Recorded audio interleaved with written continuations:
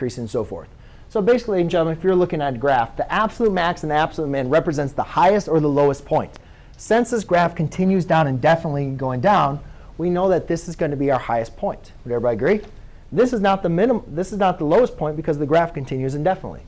So this point is our absolute max. All right? Then, since there's no absolute minimum, the next thing we want to do is look for local minimum and local max. Well, the definition of local min and local max is between a certain range of values, a point is a minimum or a maximum. So if you guys kind of think of like these dotted lines as like a range that I want to like focus in on, between these range of values, you guys can see that that's a minimum point, right? So it's called a local min. And this would be called a local max.